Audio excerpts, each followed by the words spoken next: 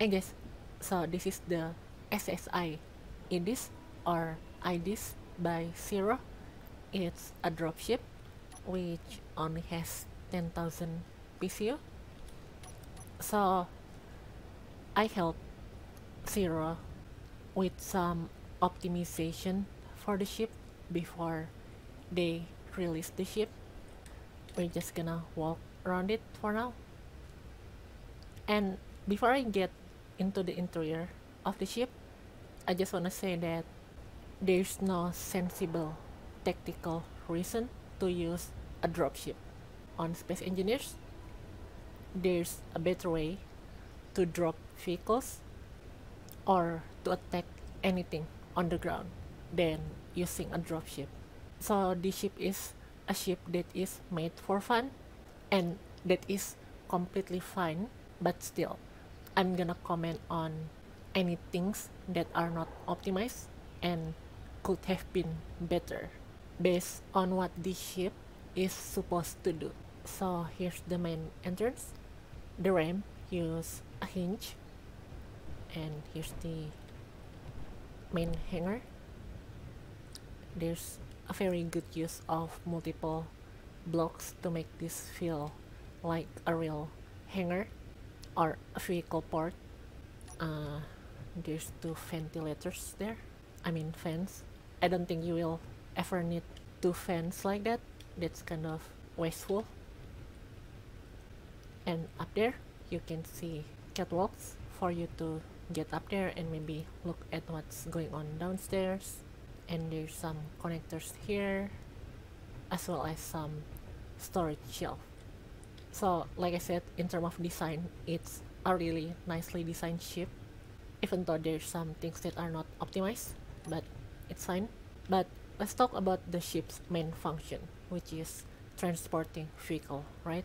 So these things on the floor here, the magnetic plates and the neon stripes down here on the floor, I don't think they are a good idea because they really limit what you can put in here for no good reason. I think it's better if your smaller vehicles have their own landing gears. That would make a lot more sense and would be a lot more space efficient compared to having like these large magnetic plates inside the hangar like this, as well as these neon stripes. So this is my own small rover. It's a very small rover, and as you can see here, there's barely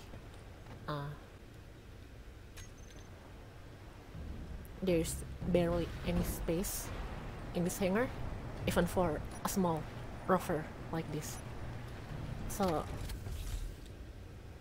if you put anything that's bigger or chunkier than this rover, then those landing gears will certainly become obstructions. And this connectors positioning here, I'm not sure about this because as you can see, there's almost no room here to begin with, and it's gonna be hard to connect anything with a connector with these recessed connectors. So those are my two main complaints about the hangar area. Alright, let's go inside now. Here's a set of double doors for air tightness, and there's a couch here, and if you go up here, there's some beds. This is a very good space optimization in my opinion, and I have no problem with the layout of this interior. I think it's really efficient and compact. And if you go up here, there's the bridge up there. By the way, something about this half stairs is that if the ship is tilted even slightly, it's gonna be hard for you to walk on it like this. But I understand it's like a very tight interior, so they have to use these stairs. But I think it's worth mentioning that they can be a little bit obstructive, and you will have to use jetpack. Alright, so here's the bridge. I have no problem with this design. It's very compact, like there's no unnecessary stuff too much around here. so this is good. And if we go back there, down there, there's a pathway to engineering.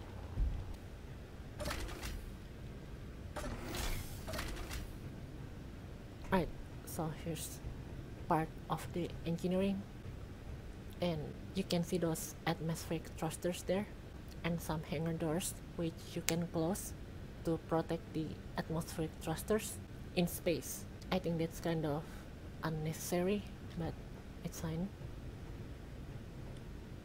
And here's some gyros and other things. So obviously the ship is not made to be optimized, but like I said before, it's a ship that is made for fun. It has a decent amount of H2 generators. That's the thing that I suggested to Zero. And there's a good amount of hydrogen tanks for the size of the ship. It doesn't have any production at all, and to me that's a problem. I think a ship of this size should have at least small production, because it will like increase the functionality of the ship for a very small price. Alright, so I'm gonna fly the ship now, but instead of just flying it, I will fly it in its intended use, which is being an armored vehicle transport. So just remember that something like this is not tactically sound at all, but we're just gonna do it for fun, right? Alright, so there's a crashed enemy ship over there, and it's being repaired and stuff. It's still armed, so we will need to go there quickly with our ground vehicles inside the dropship. So we're gonna try to land the dropship and stay there for like as long as we can before we have to get out, while giving covering fire to the ground vehicle that we're dropping. Oh wait, there's no button outside to open the hangar door. That's kind of an oversight. Oh, by the way, the ship is almost unable to fly in gravity, even with only 2 small vehicles in there, so it probably needs more thrust, because otherwise if you're carrying any larger vehicle, it won't be able to fly at all. Alright, here goes. So we're approaching the enemy ship and we're shooting at it and it's firing at us. This is kind of feeling. And we're landing here. Oh. Alright. We're gonna open the hangar door.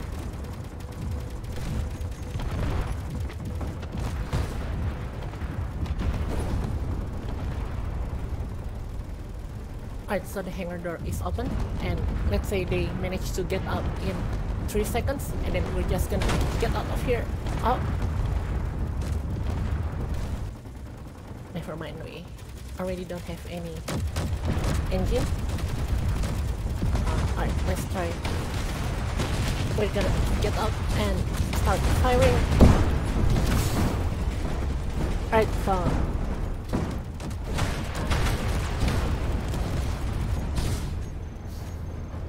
so obviously it's not meant to fight something like that, so it's probably gonna be better to use it for a more sensible mission, like dropping it on a lightly armed base or dropping it far away from the enemies.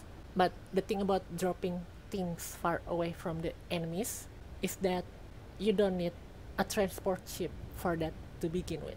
So even though it's kind of like an overpowered example, this is still the kind of scenario that it should be doing. So it's certainly a fun ship to use.